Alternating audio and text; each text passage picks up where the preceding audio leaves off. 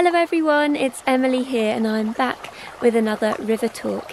This time I'm going to talk about how seasons impact the river environment, specifically the impacts of the autumn and winter months, as well as the importance of river banks and soil.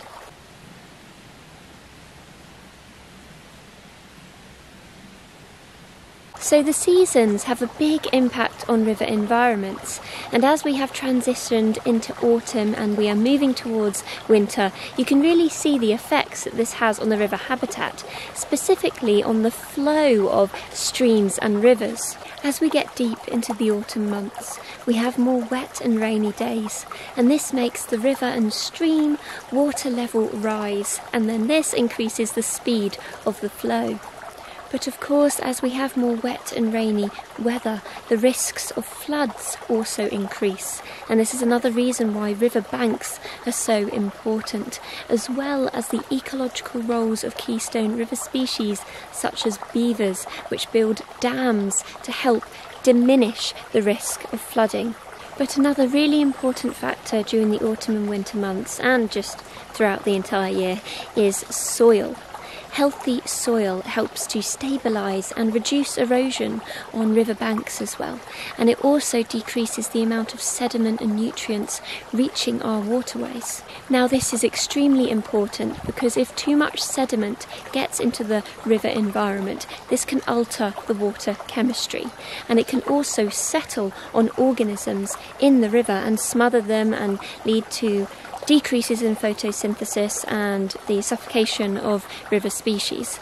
And if too much nutrients reaches the river environment as well, this can lead to excessive algae blooms, also known as eutrophication. And this again alters water chemistry and decreases the level of oxygen in the water, which can be very harmful to many river species. And of course, there is a lot of organic matter in soils that is essential for ecosystem health. The soil can contain decaying matter, fungi, bacteria and other living organisms, as well as nitrogen, phosphates and potassium, which are essential for plant growth. The West Country Rivers Trust do a lot of work with soils, and they work with soil scientists to help monitor soils, increase understanding and hopefully increase soil health as well.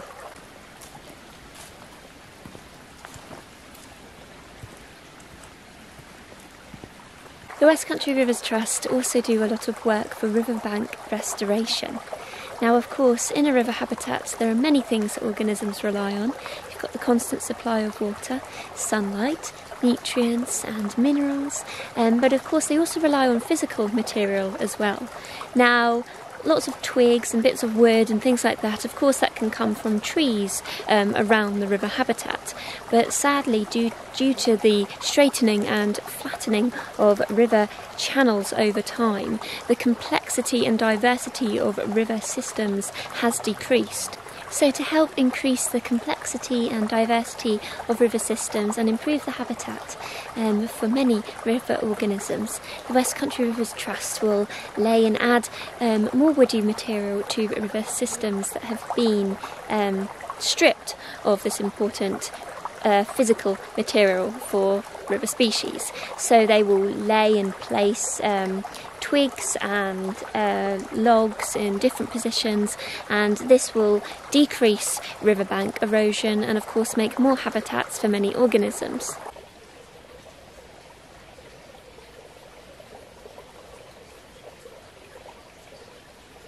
Adding more woody material in the river habitat helps again trap sediment before it reaches the river system, and it also provides upstream cover for spawning trout, and again, as I said, many habitats for many organisms, and it also can create varying velocities in the flow of the river, which might be suited to organisms that don't need or like a fast flow and need slower flows to survive.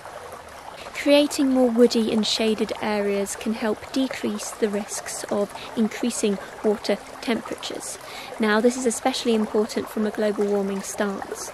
There are many species in the water or in the river system, particularly salmon, that can't tolerate increases in water temperature levels, and if water temperature increases, this actually also lowers the level of oxygen within the water.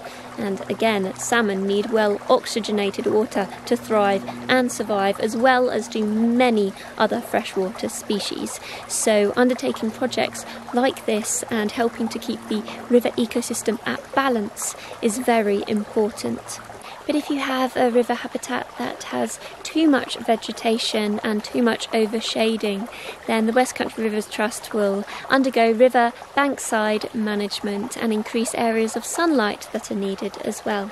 And this overall helps balance the ecosystem so that you have areas with shading for certain species and species to hide among, but then you also have areas of sunlight, which helps obviously increase primary production and the overall health of the river environment.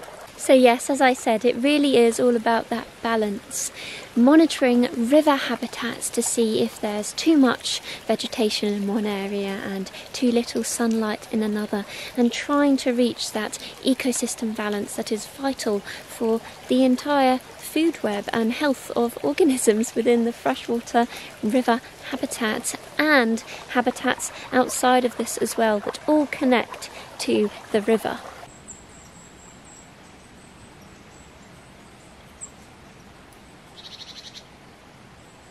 So I hope you enjoyed this river talk, and as usual, head over to the West Country Rivers Trust website and socials and see how you can get involved with protecting these precious ecosystems. And I'll see you all again soon with another river talk. Stay safe. Bye.